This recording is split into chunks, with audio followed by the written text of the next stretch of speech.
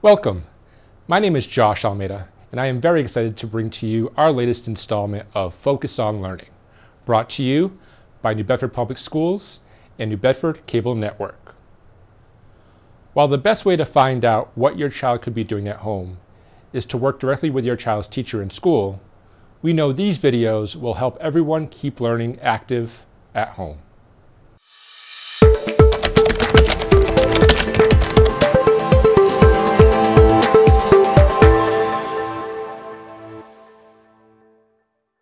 Good morning, I'm Miss Abouchanab. I'm a first grade teacher at Kearney Academy, and today I'm going to be doing a phonics lesson based on the program that we use at Kearney called Foundations.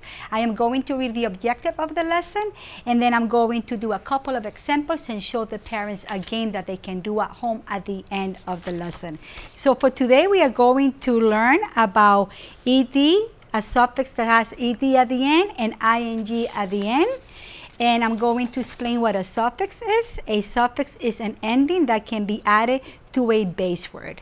Before I go on to the lesson, I'm going to review what diagraphs and blends are, because a lot of my students already had this, and I believe some of the first grade teachers in New Bedford that are doing the program will also have done this in the past. So diagraphs are two letters that make one sound. An example of a diagraph could be ch, like chin, WH that says w, like whistle, SH that says sh, like ship, TH that says th, like thumb, CK that says sock, like sock. We also going to review what consonant blends are. There are two or more consonants, but they each make their own sound, such as black, flip, and step.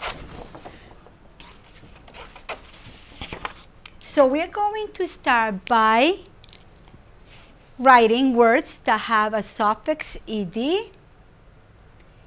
and ing.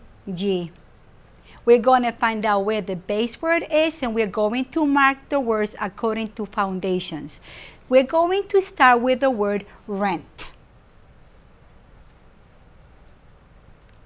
And we are going to add the suffix ed. And before we read the word, I'm going to explain what the suffix ed does at the end of a base word. The suffix ed and the suffix ing is used in an action word, and it will change the meaning of the word. So if I write the word rain, here I have the word rented. The base word will be rent.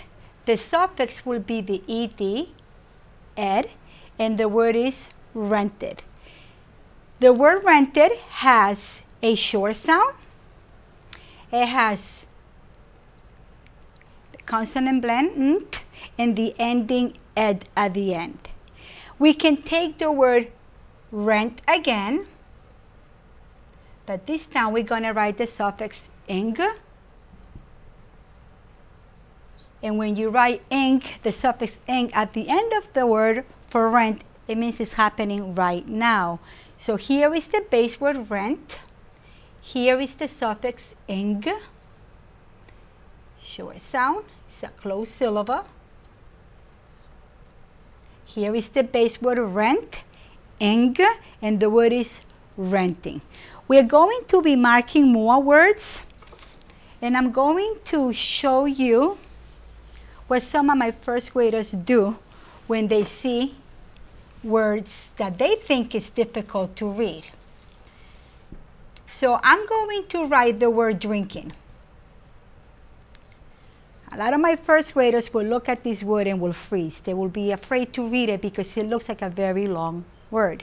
However, I always tell them, let's try to see what we know, and we're going to try to figure out how to decode that word by using everything we learned and everything we know about the word. So I teach the children to tell me everything they know about a word. In this case, we'll use the word drinking. My students will tell me that they see a blend, a consonant blend. They will tell me they see the I sound that says They will point out they see the ing at the end of the word, and I put a box because it's a glue sound, but it's also a suffix, they will tell me that they see a consonant blend also at the end, and then they will decode the word by going drinking. It's easier for them to break this word into small pieces to figure out how to read the word. This is a closed syllable word, and that's how they will mark this word if they know how to do foundations. A lot of students in the New Bedford Public Schools don't have this phonetic approach, but they use other phonic approaches that are similar. The next word we're going to do is the word twist.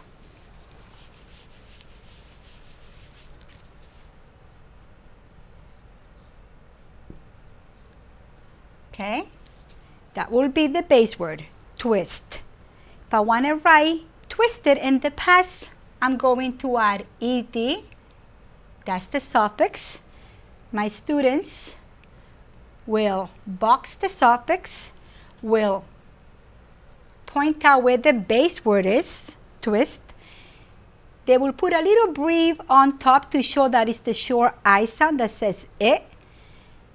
They will show where the consonant blends are, and they do this to help them out how to read a word that they're not familiar with.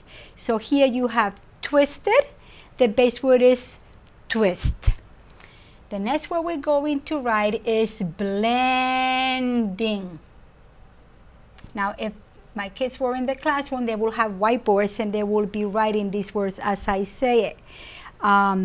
They will be able to tell me that the word blending has the suffix ing at the end. They will underline the consonant blend bl and nt. They will put a little brief on top to show the short is e. They will point out where the base word is, and it's a closed syllable word. Blending. I will also have my students write sentences with suffix ed and ing to see if they can tell which one is the past and which one is the present, what's happening right now. So I will have a simple sentence as he is jumping on the bed. I will tell my students, please find the word that has a suffix. They will point at the word jumping. They will break the word apart by boxing the N at the end to show the suffix. They will show the word, the base word jump, and they will understand that jumping with ing shows that it's an action word that is happening now. I will tell them to take the word jumping and show me the past tense, and they will write he jumped on the bed. By now they should be able to tell me that ed is the suffix, the base word is jump, and it's an action word that shows the past tense.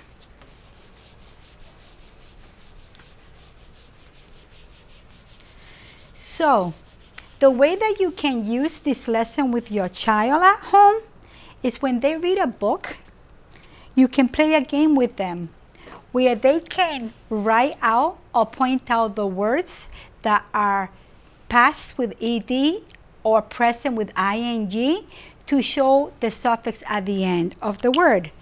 I have a little game that I made that I wanted to show you, something very simple that you can try at home with your child.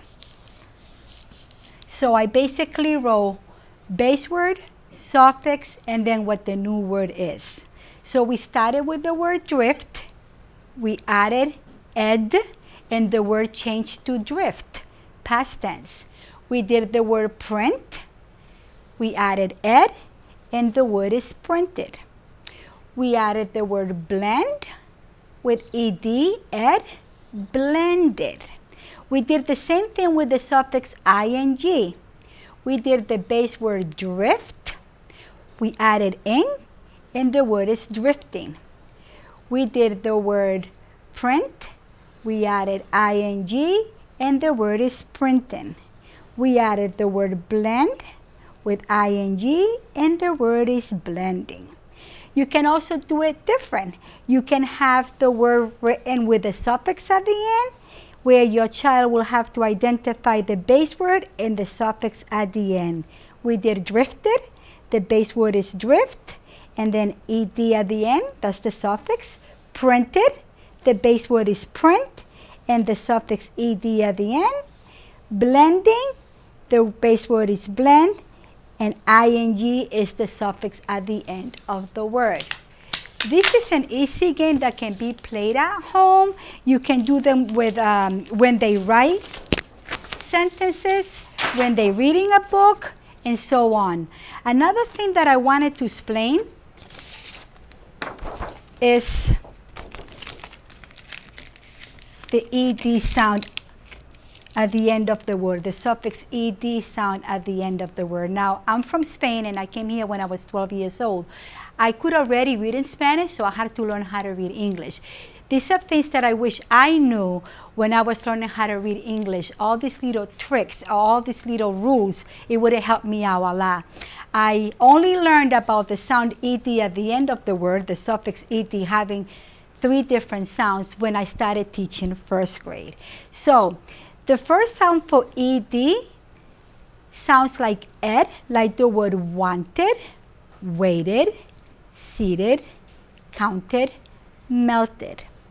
The second sound for ed at the end of a word sounds like d, like the word played, filled, drill, watched, and touched. The last sound for ed at the end of a word is t, like the word looked, cooked, talked, helped, finished. You will see a lot of children in first grade, especially children that are English language learners, when they see ed at the end of the word, they will read it like this. Talk, they will say talked or walked, because they don't realize that the ed has more than one sound. I will challenge you to play a game with your child at home, where you will have them, or you actually can do this with them, write a base word and add the ed at the end, and try to figure out if the word with ed has the ed sound, d sound, or the t sound. The reason why it's important to know the parts of a word, like a suffix at the end of the word, is so the children that are learning how to read will be able to identify the real word, the base word, and then figure out that the ending ing and ed is just a suffix that will change the meaning of the word. It makes reading a little easier for them because they have something to play with. They have a rule that they can follow. They know that a word like drinking or drill or counted, they know that there is a base word there, and all they have to do is just figure out the ending of the word to be able how to read this word. I hope you guys enjoyed this video. I apologize if I went a little too fast. I miss my first graders at Kearney Academy. I hope you're all safe, and I wanted to give the New Bedford Public School teachers and Mr. Anderson and Ms. Treadup, thank you and for everything that you've been doing for our schools.